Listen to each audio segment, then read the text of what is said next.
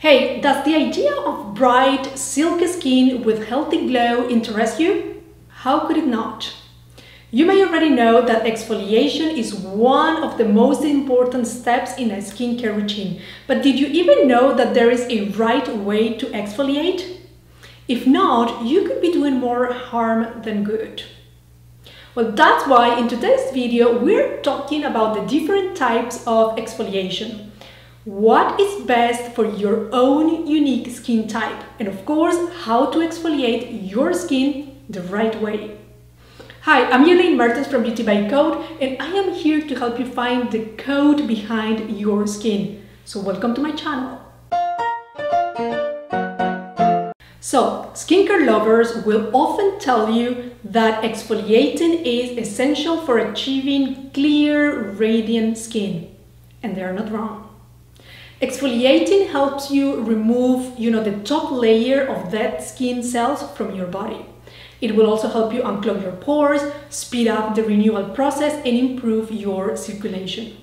As a result, cells entering the top layer of your skin after exfoliating come with more moisture and with a natural glow.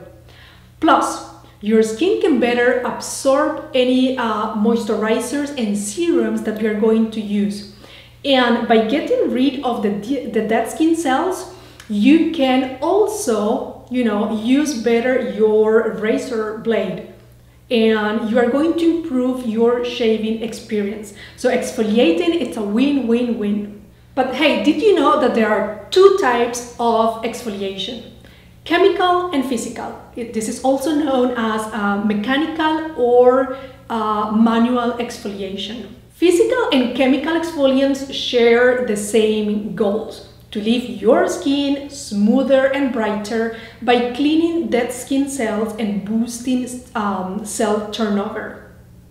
But here's the thing, they go about reaching those goals in different ways, and your skin type will 100% determine what method you use and how frequently.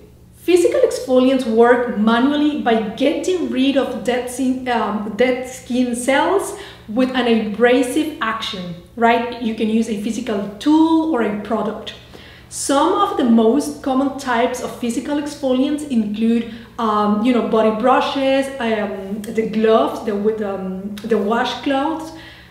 You can use a scrub, you can use grains, beads, and you can use sea salt or even sugar. All these tend to be a great exfoliant for your legs. But you know what? Take care not to use products with microbeads, because some of them aren't biodegradable and they create a ton of plastic waste in the ocean, okay? So go for products that are environmentally friendly, that will have maybe jojoba beads.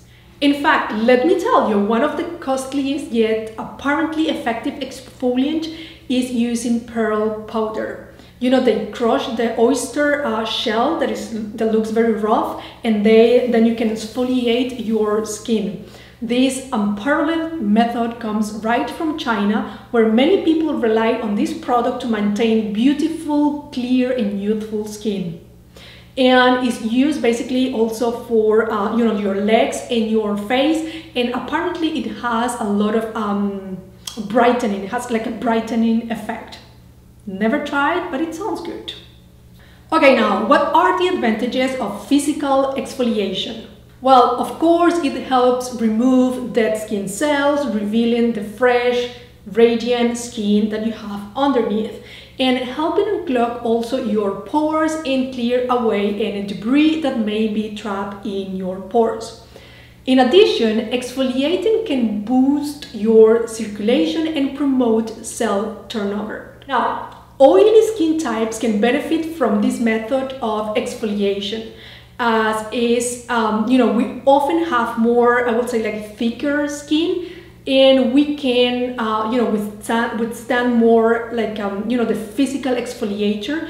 But you have to be careful, right? Like, you don't want to tear your top layer of the skin, because that could cause you breakout. On the other side, if you have dry skin, Well, opt for a gentle manual exfoliation technique. I will say go for a very soft washcloth or glove, and or you can use also like a brush, but with very soft and natural bristles. On the downside, yes, on the downside, physical exfoliation can sometimes be too abrasive for sensitive skin, and that can cause, like redness and irritation. So I will say that you have to avoid, like scrubbing too much, and, I will tend to go towards a chemical exfoliator. I mean, honestly, I think it's better, especially when exfoliating your face. I think like for our legs, a mechanical exfoliation, it's okay, but I don't know, for our face, I don't like it very much. Now, don't let the word chemical fool you. Chemical exfoliants can be very gentle, yes, and you can use them in a variety of skin types, even if you have sensitive skin. By the way, I have combination skin, and I never use a mechanical exfoliant on my face, always chemical.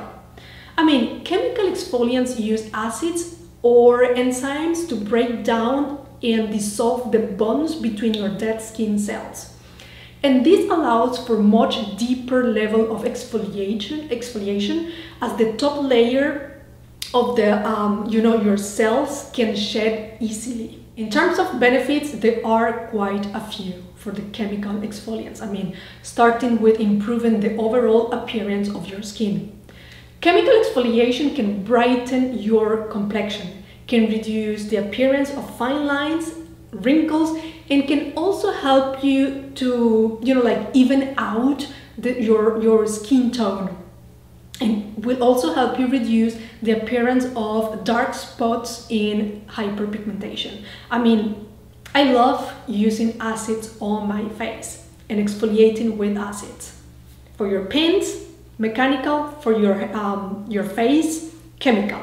If you have dry skin, well, avoid using harsh chemical exfoliants, as they can strip away your natural oils and have your skin feeling, raw or too sensitive and a lot of redness. So go for AHAs such as glycolic acid, because it will exfoliate, but it's very gentle.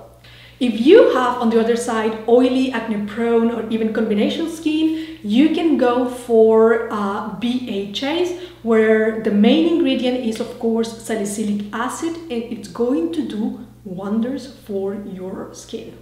Listen, BHAs really penetrate the skin layers and quickly get to work targeting and breaking down excess sebum and clogged pores, enlarged pores. They're amazing. Okay, and they will minimize the risk or your chances of having breakouts in the future. So if you have oily or combination skin, people rave about Paula's Choice Skin Perfecting 2% BHA liquid exfoliant. It also has tea extract. I personally find it too sticky. It has this texture that if I put it on my face, I feel it, so I use it on my legs. For a more lightweight formulation that also has 2% salicylic acid, I really like Pharmacy. You really don't feel any stickiness afterwards. So give it a try and let me know in the comments below. Of course, there are some potential drawbacks to chemical exfoliation, as it can be rather aggressive on your skin. Well, first, it can potentially cause irritation, redness, and dryness, especially if you have sensitive skin. If that's your case, look for products that contain soothing ingredients at the same time, and I will say go heavier on your moisturizer. Second, chemical exfoliation can make your skin more susceptible to sun damage, so it's important for you to use sunscreen religiously. Overall though, I have to tell you, the benefits of chemical exfoliation outweigh the risk, making it, effective if you want to achieve like this radiant, beautiful, glowy complexion. Both types of exfoliants have their own benefits and drawbacks, so it's really a matter of personal preference. and what works for your own unique skin when it comes to choosing which one to use. So you know your skin, you get to choose.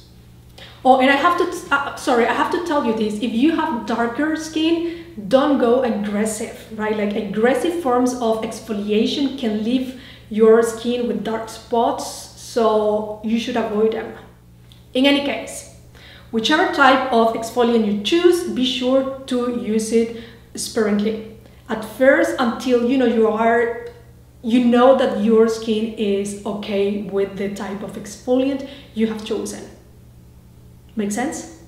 By the way, darling, to find out which skin acid is best suited for your unique skin type, there is a click. No, there's not a click. There is a link in the description box. You can go there and you can take the quiz and you're going to find out. This is what I would say. Exfoliate often, but start out slowly and increase the frequency as your skin gets used to it. And never overdo it. Never. Probably around twice a week should be okay. 3 times if you are using, soft chemical exfoliants, and if you are seeing that your skin can handle it. If you choose a scrub, apply it, using small circular motions, and do it for around 30 seconds before rinsing it off with lukewarm water. Do not use hot water. If you are using a brush or a washcloth or a sponge, just short light strokes, it will do okay. Don't overdo it. Don't do what I do, that I forget to exfoliate my legs, and when I do it, I overdo it. Don't do that. Alright, so now we need to talk about aftercare. It's super important to moisturize afterward. Your skin will be extra sensitive post exfoliation, so it needs some TLC. These will help, you replenish moisture, your moisture levels, and prevent dryness and irritation. Secondly, if you are doing something else, be sure to use a gentle cleanser after exfoliating to avoid, redness and inflammation. And of course, be sure to apply that sunscreen. This should be part of any healthy skincare routine anyway, you know it. Finally, avoid using any other products like, retinol or any other acids, right? Like immediately after exfoliating, just to give your skin time to recover from the exfoliating process and, be gentle on your skin after exfoliating. By following these simple tips, you can ensure that your skin stays healthy and happy after a good exfoliating session. And that's all there is to it. Now go forth and get glowing.